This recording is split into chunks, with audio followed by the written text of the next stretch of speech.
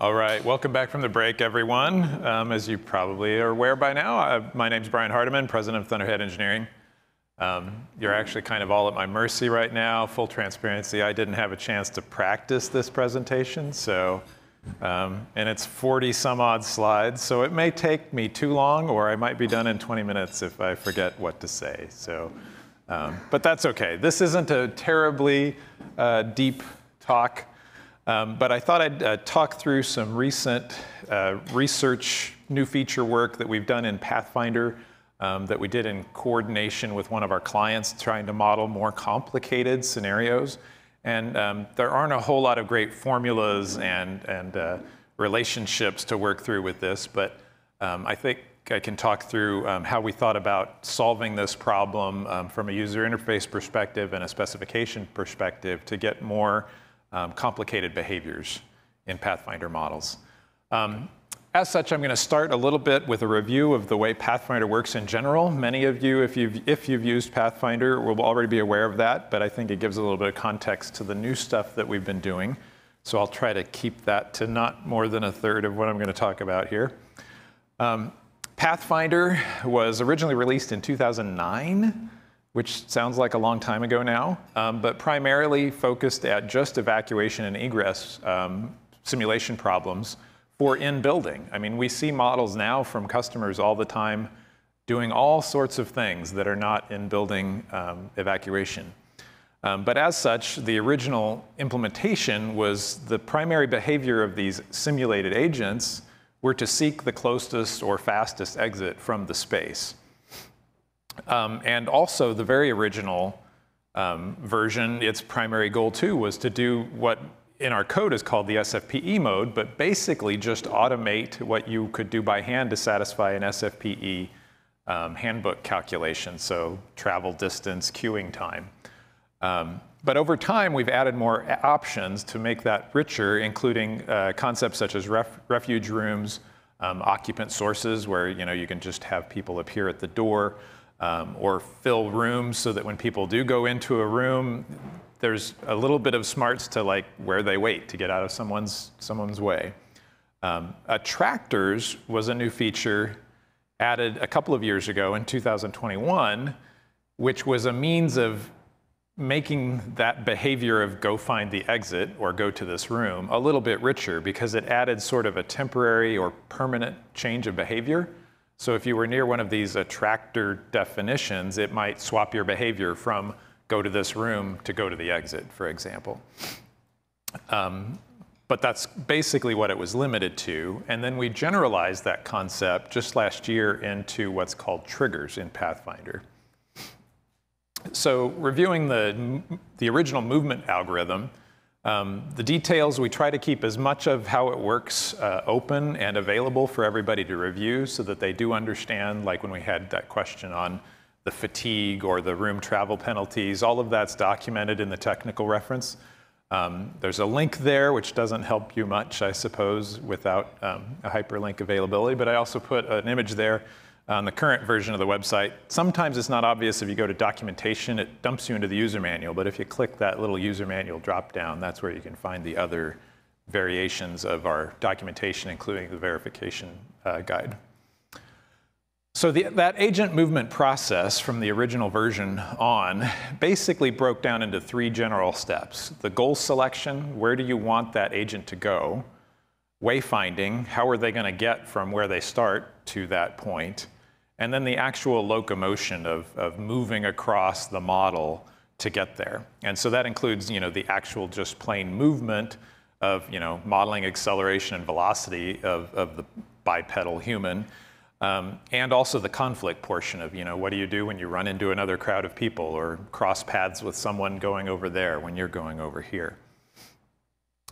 So at the beginning is the goal selection, which sets either your final goal or your next point along the way. And in Pathfinder, we use the concept of a behavior specification. So you basically set a priori up front, what you want a simulated agent to do. And there's generally three types of goals for that. There's a seek goal to go somewhere, which might be a room or an exit. There are idle goals, which might be to wait for some time, or to wait for some event like an elevator to arrive or a queue to get to the front of the queue and the queue action to become available, or instant goals, which are just kind of actions in the behaviors that do something immediately, which might be change your profile to something else, or because you've just gone here and you've picked up luggage, so now you're going to move more slowly. But all of these are set up front, so you have to decide at the beginning of your model how you want everybody to behave and how you're going to model those and what assumptions you're using. And some behaviors are sort of implied by these higher level goals, like if you have a room goal, then the occupants will, as I mentioned, use this room filling, or exit goals are a little bit richer than just go to this room because there's a bit of logic defined in there of how do you pick an exit, right? Is it just one, or is it a set of doors, or generally the algorithm is pick the shortest or the fastest time exit from where you are. So specifying goals, as I said, is kind of done through the behavior. This is just a picture of the user interface if you want to know where to find that stuff. And you can also see here, if I find the fancy pointer, on the right that we have all of the possible actions that you can build up into a behavior. So you can use any sequence of these to build up a particular behavior to define what an occupant does through the model. And that'll be important later on as we think of, okay, how do we make this more complicated as opposed to simpler? So the wayfinding part, once you've selected a goal, you have to get there somehow. So that's why the Pathfinder models have a movement mesh. We basically take whatever you've defined as rooms, stairs, doors, convert it into a set of triangles that are all connected. So it's a graph in computer science terms, so that we can search that graph and find the way out. So all of these are, everything that you put in the model is basically subdivided into these connected triangles to enable this stuff. And part of that is done with what's called an A-star graph search. If you're an algorithmic nerd, you'll know what that is. Basically, it's a maze-solving problem to find ways between points A and B on a connected mesh. So we do that, and it will tell you, like, here's all the ways to the exit from where you are. And so then you can pick the shortest one.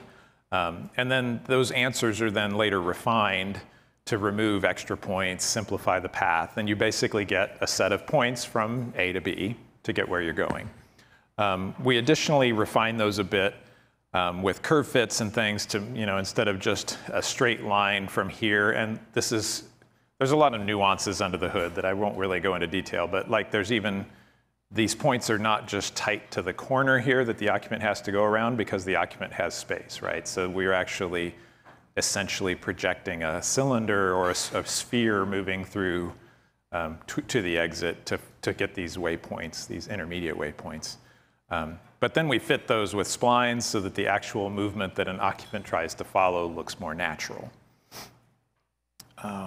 See how I'm doing on my time. 22:02, not too far. So then in the room itself, there's another level of path planning that happens. And this is basically, this gets toward those comments about selecting the escalator or the room penalty.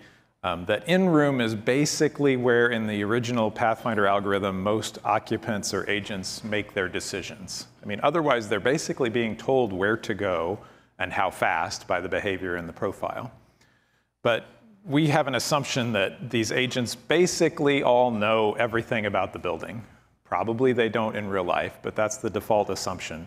But that they don't know everything about conditions in the building, right? I don't know if there's a queue downstairs in the lobby, but I do know if there's a queue in this room. So we use that assumption to use what we call the locally quickest algorithm to pick, okay, for the next goal where I'm trying to reach, which might be downstairs, I might be able to go, I guess there's no doors back here. There's a door over there. Maybe there's a path through that door and a path through that door.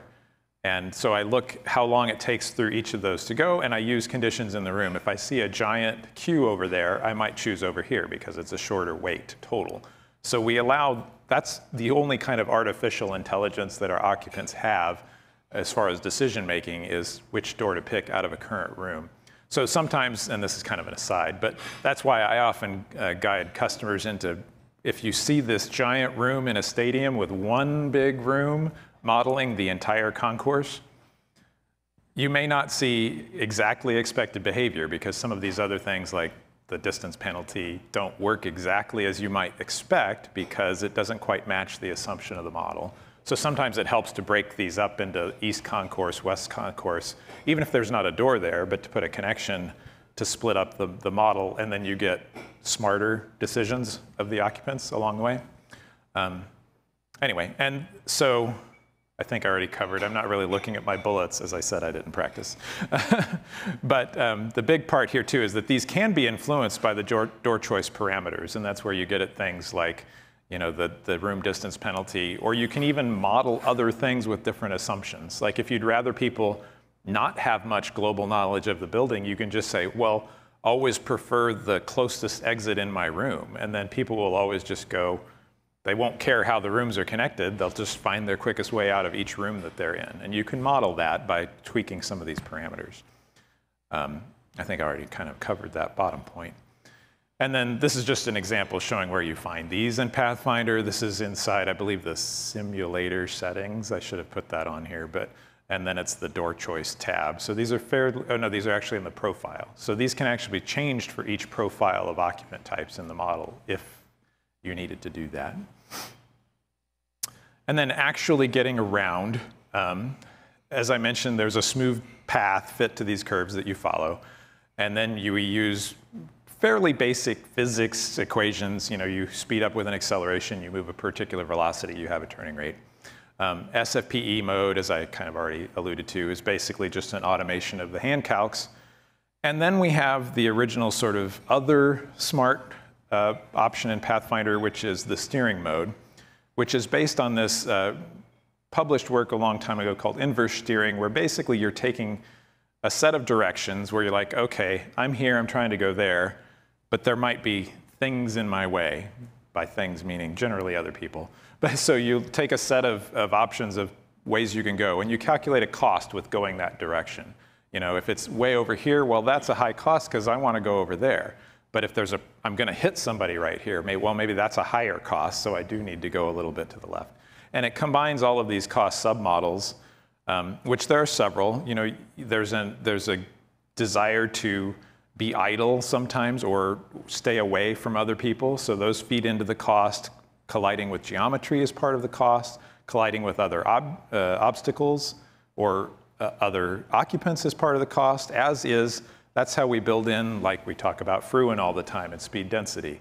That's how we make our model align with speed density curves that you're assuming as the engineer, is that okay, if I go over here, my density lets me have this speed. It's kind of the inverse of how you might think, but that's how the speed density gets incorporated.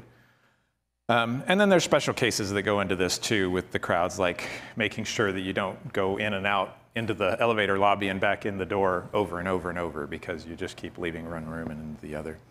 But I think that's about the basis of the original algorithm, right? So it's these steps of where do I want to go, how do I find it, and then how do I move around basically in the room you're in to get there. I think Brian covered some of this stuff in his talk, but I just wanted to highlight that there is this debug mode in the simulator running dialog that lets you help understand kind of what's going on if you do have one of these big rooms and you don't know why people are choosing a particular door. You can look at all the nitty-gritty details, and you can see here, like, these are the inverse steering directions that are being considered, and you can see the path they're trying to follow, and there's a whole ton of factors that probably don't mean anything to you, but they might, and they certainly can help if you're talking to our support. And even like with that locally quickest selecting a door within a room, there is a tab here with all of the numbers that go into that for a particular occupant at any given time. So I probably talked 5 minutes more than I should have on that one. But, and I didn't cover a bunch of other things, like we have a way to model vehicles, which generally means, like, for us, a wheelchair or a bed or something like that. Family grouping, assistance. So often you can mark a wheelchair vehicle as requiring assistance, and then people can go move those around the space. And elevators are part of that too, and interact with all of those movement steps. But what I really like to talk about then, how did we go beyond just this simple behavior of go from A to B, or this chain of events, that basically you have to just create a behavior description to tell everybody what to do. As I mentioned before, we added attractors in 2021, and basically that was intended for side quests, sort of. It was these regions you could define, like say in the concourse of a stadium, that says, oh, when I'm passing through here with my goal to find my seat, that I might stop and consider buying a hot dog. And we might want 10% of the people passing through to do that side behavior, and then resume on with their original. And so that's how that one was designed. And that was useful for certain cases, like, that, or going to the restroom, or modeling people around maybe even shopping, or in a gallery. But it didn't really handle more complicated things. And last year we had a project where we were working with one of our customers and partners, GHD, Movement Strategies. It was with Dan and Aoife there. And we ended up generalizing attractors into a concept we call triggers, which then basically expands what you can do with the concept of an attractor. And that led to additional things like moving triggers, creation, deletion. I'll go through those in a moment. But kind of as an example, here's what we could do with attractors. And this is probably a stock 3D geometry that's supposed to be like a gallery or something. And so we have all these people moving around, but a certain percentage stop to look at things, and then they move on. So the advantage here is that we didn't have to program each of these occupants to do these things. We just had to have two behaviors, one that's go to this other part of the building, and another one that is stop and look at this thing, or wait at this point for a moment. And then the triggers, or what was called attractors at the time, defined who would do that and when. So it's separating the what you're going to do from the when you're going to do it. And what we've done is expanded that, and this is kind of a humorous example, but it shows you the power now that we have with triggers and the way we've attached it with various other capabilities, such as changing the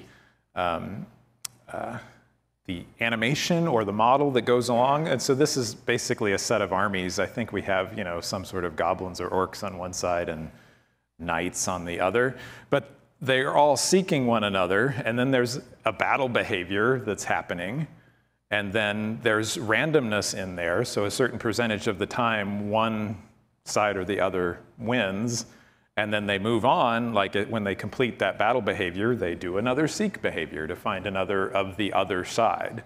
And so you can basically create these kind of rich behavioral dynamic environments, and we didn't have to program each of these occupants to do this. I mean, there probably still are. I actually didn't get from Richard, who put this one together. I don't know how many behaviors and triggers are in this to make it look all cool. But even at the end, then they have another animation, and now I guess that's a Fortnite dance, maybe? I don't know. I'm too old to be in the know. So what exactly is a trigger? I already kind of touched on that. It's the when or the who is affected on a new behavior. And so this can indirectly cause a change to anything that we can already put in those behavior actions. So there's a lot of things in there. So you can change the goal, you can change the profile, so occupant properties, you can even just override a specific property without completely changing the profile. And we also have a newer concept where we can set tags, or basically, flags, or it's like tagging your Gmail, essentially. But you can put keywords on occupants that then control future behavior or future triggering. And then we can also make these triggers be based on time or location, or also, as I mentioned, have probabilistic impacts too, that it only affects a certain number of people that come by. So when you define a trigger, you get kind of standard Pathfinder. There's a whole set of properties up here. But basically, the important parts of a trigger has awareness. So it's the awareness that an occupant is in the influence of a trigger. There's the influence, which is how strongly that trigger is going to affect the behaviors of occupants. Susceptibility, which is the other side, and I'll go into these in a moment, of an occupant's version of the awareness, and then tags. All of those can control when a trigger and an occupant interact to change a behavior. So as far as awareness, when can a trigger cause something to change? Primarily, there's location. So it's a spot on the floor with a radius. Oh, if you get within 2 meters of this, something might happen. Or you could be in the same room, like you place a trigger somewhere in this room, and then anywhere you come in the room, you'll be considered for the change of actions. Or we also allow a set of rooms. Or it could be global, which can be useful for time-based triggers, where you just want everybody in the model to do something at a specific time. For example, switch from some circulation behavior to, oh, the fire alarm went off, now everybody needs to leave. So this is an example of a trigger that's set to turn these simple occupants red. At the top line, we have a trigger is just a simple radius awareness. It's the full width of this corridor, so people who come through here are going to, when they get in this region, be told to change, and in this case, I believe, just change their profile, not their entire behavior, from a normal color to a red color. This one is the same room, is the awareness trigger, so anytime they cross into the room of the trigger, they will be influenced. And the last one is a set of rooms, but essentially it'll have the same behavior as the second one, because as soon as they cross in, you'll see occupants change color. So that's just illustrating those differences. And that's kind of the point of my talk today, is not to teach anybody how to do anything, but just to kind of make you aware of all the various options that are out there that at some point you might find useful. This is another version of this where there's also some details, like in addition to just the geometric awareness, you can also have how many times you need to be made aware of a particular trigger before you respond to it. And in this case, we're going to have a moving trigger attached to another occupant that moves through. And these occupants are only going to assume their new behavior, which is like, get out of my way, when they've seen the third person go by. So there's one, nobody's doing anything. Here comes two, still nobody's getting the message. And here's three. So now everybody's like, oh, okay, we better get out of the way of these guys. Then there's influence, which is really where you can kind of put down, okay, now these occupants are aware, they're in the awareness zone of this trigger. How likely are they to be impacted or have the behavior changed by that trigger? And this can be set in time, and you can basically have a time value or time and percentage ramp over time, that maybe at time 0 it doesn't do anything, but at time 30 seconds it affects everybody, or only affects 20% of people. On the other side of that is susceptibility, and that's set in the occupant's profile again. So under the movement tab, there is susceptibility to triggers, and this is actually split up to give you a little more flexibility as well. And this allows you to kind of have a two-way negotiation of whether an occupant's going to be affected. So you may have a trigger that says 10% of the people are going to go to the bathroom. But you might have a profile that says, okay, these are the iron bladder people, I guess, right?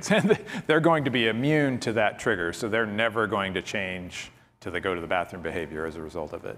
So basically what that results is that the influence that was defined in the trigger is taken times the susceptibility in a particular occupant to get the total probability that you're going to change the behavior of that particular agent. And this can be overridden. In the end, we allow the trigger itself to be the controlling one, and there's an option in the trigger to ignore the susceptibility part of the occupant, which essentially then treats the susceptibility as 100%. So here's an example just of that, much like the trigger one.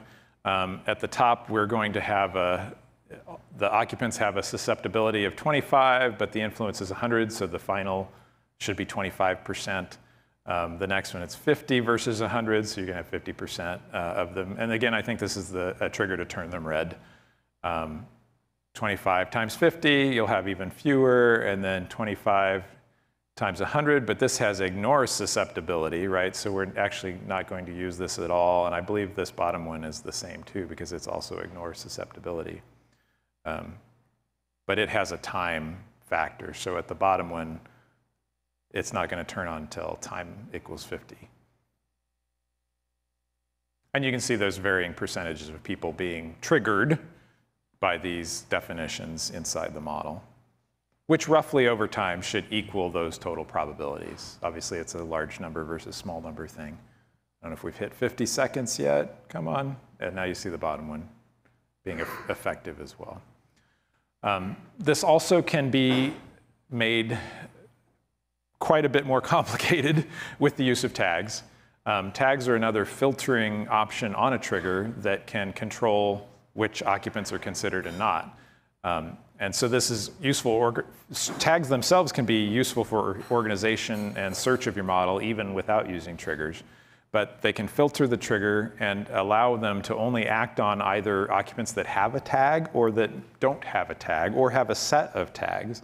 And combined with one of the behavior actions, that is to set a tag, you can create complicated chains of events with this. So basically, you can even create a state machine out of this if you want and have an occupant start with no tags as they wander around. Some trigger might give them a tag A, and then there might be another one that is only going to affect ones with A and change them to B, or whatever you dream of. And if these were global triggers, you could really just have it be a state machine of when occupants do something, they're going to do something else. Have a brief example of that too. Again, with a turn red trigger, this top one only accepts green occupants. This one rejects green occupants.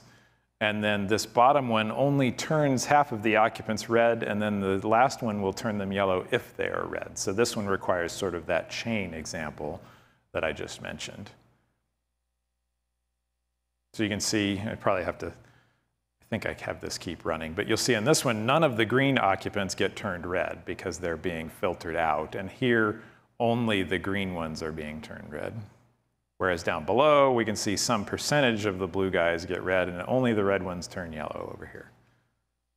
So these are simple examples, but like that, goblins versus knights version, you can get really complicated things. And I'm quite certain that probably used tags to make it all work, partly because tags are the key to making cool animations work as well. But as you layer these together and you have multiple triggers that might affect an agent behavior, you have to have some way to decide, well, which one's going to override. And so that's where trigger rank comes in. And so you can set a rank that controls, like we had on that last video, once you have more than one trigger that might apply to an occupant, the one with the higher rank is going to take precedence for the behavior change. And this is really useful for things like alarms or other things that might override. Maybe you've reached a trigger that I keep saying, go to the bathroom. I don't really need to go to the bathroom, but you might be in the midst of that trigger, but maybe then the global trigger goes off that says it's time to exit. And so that would have a higher rank. And that's basically what's being in this example, is that we have occupants that enter and are just basically looking around or using the restroom. A few low-rank triggers are controlling that behavior. But then at T150, we have two global triggers with a higher rank, one of which is going to make a fourth of the occupants delay a little bit and then leave, and another fourth are going to wait for a bit longer and then exit. And then later on, we successively tell more and more people to exit until at time 250, that has the highest rank of all and basically says any occupants that are coming in here are going to immediately have the exit behavior. So we can watch, this is sped up quite a bit, but here's people circulating, doing their little side tasks and going to the restroom. And then, are we at how fast are we going to hit T150 here? Almost. Jeopardy music. There's 150. So now you have some people either going to exit or waiting a little bit and then exiting. And then at 200, even more exiting. And then at 250, we'll see everybody, no matter what they're doing, will have been overridden with the highest rank trigger and is being told to use the exit behavior. This is a similar example of how do you handle these multiple things going on at once, but this shows that when you're done with an action, you can actually resume what you were doing before too. So these triggers just delay someone, they wait around, maybe you're talking to someone at the cocktail table. But when the trigger's over, you can have it then sort of like pop off the stack and continue what you were doing before. There's decision time. I'll try to keep it short because I can see that I'm leaning toward the longer version of time here. But You can control how quickly something happens after they become made aware of a trigger. It's kind of similar to pre-movement in general. It's like, what's your pre-decision time, I suppose. So, and this just has a variation of times. I should just go ahead and run it while I talk about it. At the top, there's no delay, so people become aware of the trigger. It happens right away. In the second one, there's a delay of 2 seconds. So 2 seconds after they've been affected by the trigger, something might happen. Or this one is a fixed time. I don't know what happened there. It froze. Oh, it did that thing again. Okay, well. The screen's just showing me nothing, so. All right, I'll turn around and talk to the screen instead of to you guys, but that's okay. You're all pretty anyway. So this was running. Okay, and then down here we have a fixed time, so nobody here is going to do anything unless they have reached 50 seconds. And then at the bottom, automatic, I think, is more immediate, but you've got some people waiting before they do something on that one, because they started with a wait behavior. Anyway, just showing the various things that you can do here. Dynamic and transient triggering. We've kind of alluded to this when we showed like the firefighters coming through and moving along, but it's really powerful once you take this concept of a trigger and you allow it to move either through space or time. So what you basically do then is take whatever trigger definition you have and you can turn it into a trigger template. So it's a template of triggers that are going to come and go over time, and then those can either show up at a fixed location, the location at the time of the creation, or they can follow an occupant around. And so this leads to some really rich behavior. Like you can even model information flow. Like the trigger might be to tell someone that they need to exit or need to do something, but it might also include attaching a new trigger to that new person. And so then they can propagate that information, which this is just the creation portion of that, but it shows the 3 options that when the trigger triggers, you can either have it drop on the floor where you were, it could follow the occupant around, or it could be at a fixed spot. But this is the information flow combined with moving triggers. So everybody that comes in is assuming that they want to go all the way to the right, but the first person who reaches this trigger zone says, oh, I need to turn around and choose a different path, but they carry with them a copy of this trigger. So it's moving along, and so anybody who comes within that influence will also achieve the same behavior. And so we'll see that happen here. And if there's a big enough gap in people coming in where nobody's heard about the hazard ahead, they'll continue ahead until they see the hazard and then propagate their own information. So this is a way you could do even, awareness of an event, fire, hazard, et cetera. But pretty cool. And I don't even think we exactly thought of that at the beginning, but once all these things came together, it's like, oh, we can do an awful lot of things here. And this lets you do a lot of complicated, like I mentioned, social behavior, more complicated drills that combine things together.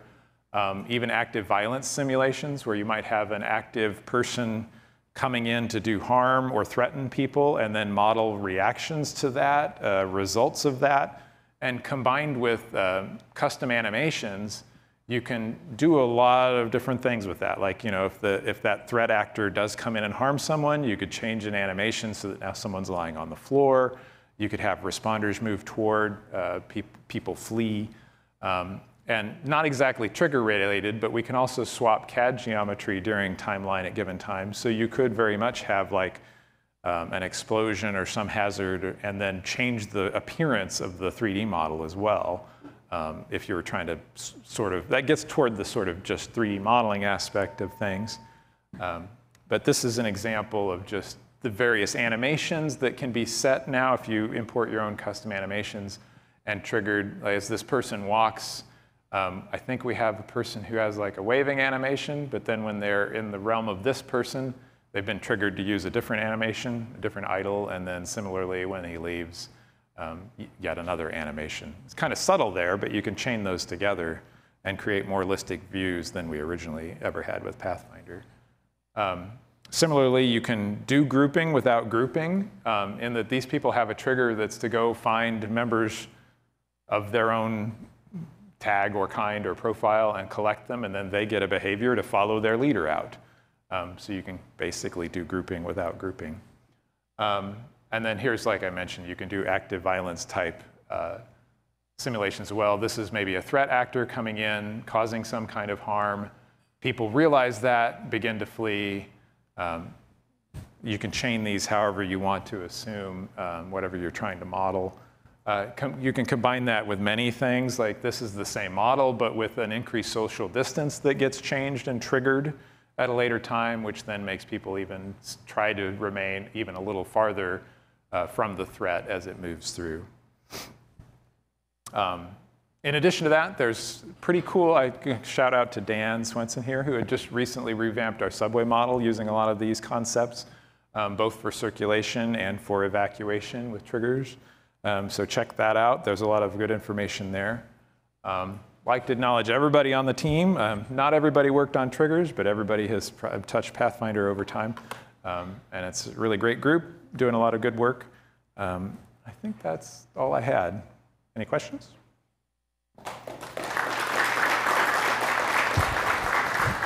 Oh, and I had 48 seconds left. That worked out really great. Thanks, Brian. Here you go. That's really interesting. One of the thoughts that came to mind is, can you trigger something based on FDS predictions? The concept I'm thinking of is you're in a facility, there's no actual detectors, maybe it's legacy, it's not required for some reason. You have to make some assumption for how long it takes for humans to detect the fire. But you could then have like an FIC type criteria or some thermal criteria and have the first person who meets that trigger a detection then to start your movement. Yeah, I mean, conceptually, you could do something like that. I mean, we obviously don't have direct connection with FDS data at the moment in Pathfinder other than for like the FED type. But certainly, I mean, what we'd recommend to people with that now is, you know, you do your fire model and then you look at your tenability, and if you say, oh, this spot is going to trip over at this time, then you could put a trigger at that location with that timing and then run your Pathfinder simulation, and it would use that time to then, if you wanted either the information to propagate or for it to, you know, ring the alarm and notify it and change everybody's behavior. But that is one really relevant parts of it, is anybody that wants to simulate the pre-evacuation movement. Just often people want to do that just because it looks good, but then trigger the evacuation from there. You can combine it together. That'd just be one simple global trigger at a given time to then switch everybody to the exit behavior. Yeah, and there is a feature request already kind of in our system to be able to use sensed information, kind of like FED, but quantities as an input to triggers. So, but it hasn't been implemented yet. Anything else? Questions? Any other questions? All right. All right. Well, oh, there you go. Oh, go ahead. Across all of the past and current features of Pathfinder, are you particularly proud of any one feature that you guys have rolled out? That'd be a hard question. That's probably like picking between your kids. So that's okay. That's usually not that hard if you're honest. But I do think this is some of the most exciting stuff because it opens up a realm of possibilities. I mean, since it is kind of separating the what from the how, it's sometimes a little hard to get your head around how to make it do what you want, especially if you overlap a lot of probabilities and percentages. But it's pretty impressive what you can kind of do with it. I mean, we're not going to replace the massive simulation that goes behind, like, you know, Lord of the Rings armies for, you know, Industrial Light and Magic or those kinds of things. But there are cases we've spoken with, like factories or industrial modeling problems where they're either looking at, say, sorting facilities with robots or shift change in industrial floors. I think there's a whole host of just human movement issues that we can now probably model because it's not just evacuation. And someone doesn't have to sit down and write, you know, 500 different behaviors to make it look that way. Now they can set up triggers that sort of model many different approaches, which may not be as relevant to people in this room, but for, you know, more general crowd modeling, I think there's more applicability.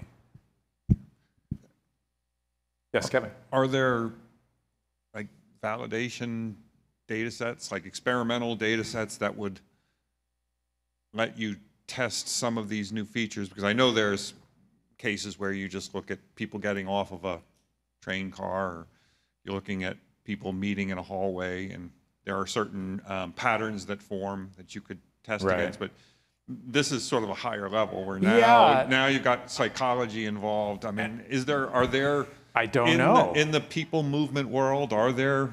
I don't know, honestly. Get a bunch of college kids and have them do a certain thing, and some then of that does happen. There's some good stuff even out of, I think it was ULIC and the EU that had some more complicated movement. But again, they tend to mostly be focused on movement and not decision making.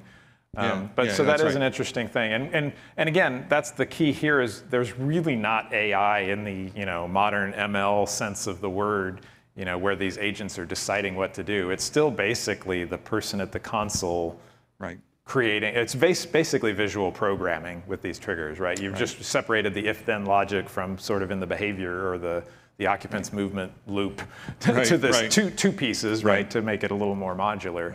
But it's still, the assumptions that the user is putting in at the moment. So, I mean, we do kind of kick that to the other person. It's like, well, I don't know, what are you trying to model? And so what can you find to help validate those decision points? Right. Yeah, it would be interesting to get a couple hundred people.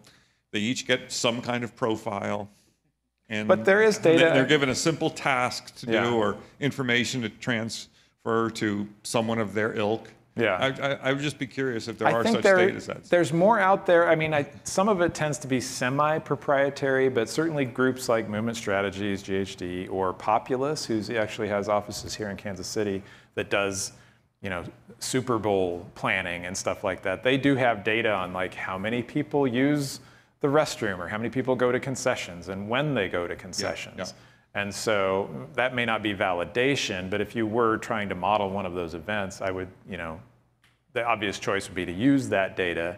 This would allow you to input it, right? You'd have this timing where this trigger, maybe this trigger's always there, but it has this heightened influence during halftime or just before fourth quarter or whatever the assumption is.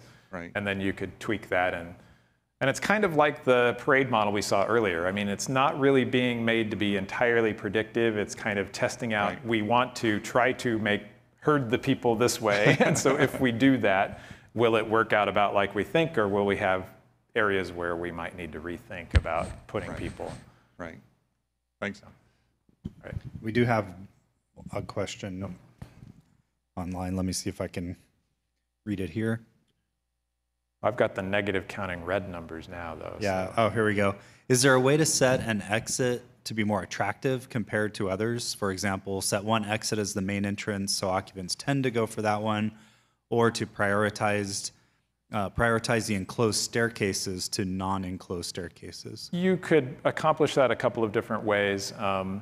One way, we already have the nearest exit model. There's ways to limit the doors in that, so you could by default, limit that to the known entrance doors that most people use. I guess I'm starting to answer the question the other way around.